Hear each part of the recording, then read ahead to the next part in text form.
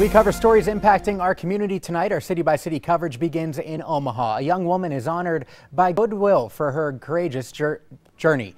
Marisa Machacha, born in Nebraska, her parents, native of Botswana, were deported, leaving her to fend for herself. But she hung tough, going to school and working. Tonight, Marisa was honored as Goodwill Industries 2014 Achiever of the Year.